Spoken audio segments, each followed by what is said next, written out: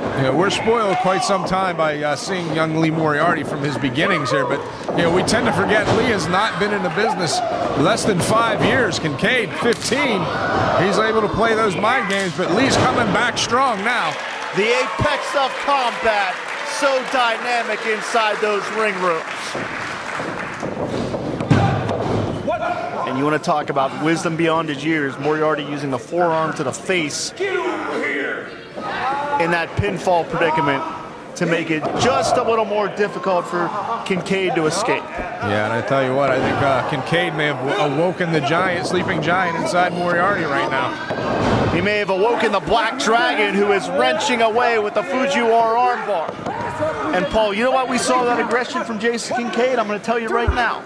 Because as we said, everyone's been talking about this matchup. Kincaid is not about to let Moriarty make his name at Kincaid's expense. Oh, that's right. He always want to be considered the underdog in this match. He's a stepping stone for someone else. Exactly.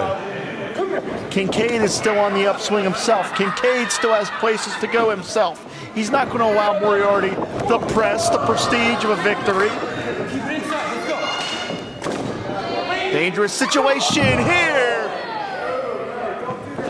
as Moriarty went crashing to the apron, and some showboating, some bravado from Kincaid, who uses the momentum to stomp down.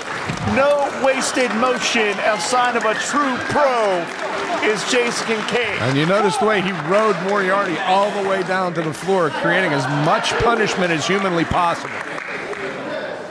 And Paul, if you're Moriarty, how do you mentally adjust as this matchup progresses? Because this is the international test for Moriarty. Well, Lee's going to have to dig down deep here. I mean, this guy is unlike anybody Lee has faced yet to date. This is an international standard. As we said, Kincaid's been to Canada, Mexico, Japan, all across the United States. This is the international test for Moriarty. That's right. Lee is going to have to show everybody right here tonight that he deserves to be on that level. A loss to Kincaid tonight is going to set back that plan.